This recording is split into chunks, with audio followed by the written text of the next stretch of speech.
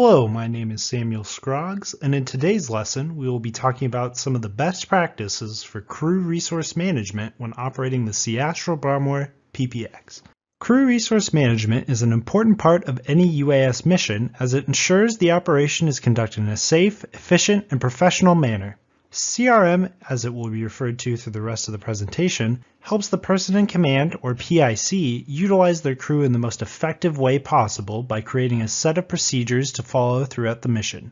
In this presentation, we will be going over some of the core principles and practices of CRM and how they will help your operation. The first thing to think about when approaching CRM is considering who is going to be on your crew and what positions they will fill. The chart on the right describes some examples of crew member positions, their designated tasks, and their required credentials. Although these aren't the exact roles given to the Purdue Bramor team, it is important to assign clear responsibilities to all crew members. This allows for a formal communication environment. When considering the credentials of each member, the PIC should be the most experienced member of the team, as they will be in charge of the operation. The other members of the team may not necessarily need to be Part 107 certified. However, the more experienced the crew, the easier the operation will be.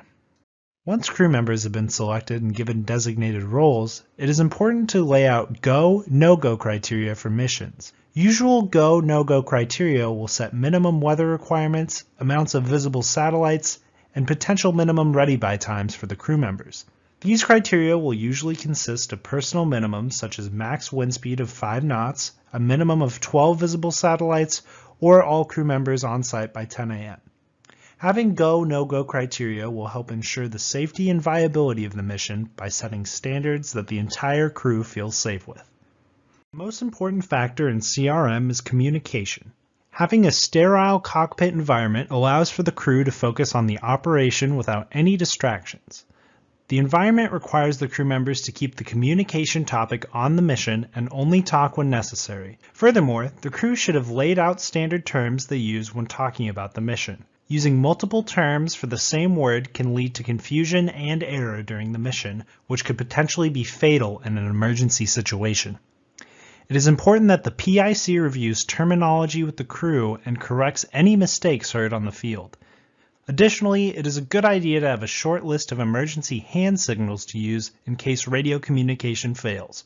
This ensures that your crew can still operate effectively during a communication emergency. Having a uniform method of communication is important for CRM, as the crew will most likely be spread out over a large area. The most common method for communication in these situations is over two-way radio. This can be accomplished using walkie-talkies or apps such as Zello. The PIC will usually have the second in command communicating for them so that they can focus on watching and operating the UAS. The sterile cockpit environment comes into play heavily here, as communication channels need to be clear of any unnecessary chatter. Teams out in the field will usually not speak unless spoken to by the PIC or whoever is dictating for them. As previously discussed, the language used should be uniform throughout the operation. This extends to descriptions of the vehicle's direction as well. Descriptions such as, "The UAS is at 12 o'clock from my position," is a clear and efficient way to communicate the aircraft's position to the PIC. Whether the aircraft is being assembled or having its position checked in the air, cross-checking information is an important aspect of CRM. It is crucial to have information verified by more than one person so that the margin of errors can be reduced. When the PIC is asking for the position of the aircraft, a second crew member should confirm the position after it has been communicated by the first. This same process should be applied to the completion of the checklist to ensure each item within it is completed successfully. Cross-checking not only helps to reduce mistakes, but also keeps all crew members involved with the mission. Finally, make sure that the checklist is read aloud and each task within it is stated as complete or incomplete. Within the checklist itself, mission-critical steps should be given to the PIC or second in command. Other steps should be assigned to crew members based on their designation within the team. If the reader of the checklist forgets which step they are on, it is always best to go back to the first step and work back to the current step. As successful platform assembly and teardown relies on the checklist, it is important that each crew member fulfills their designated tasks and verbally confirms that each task is complete.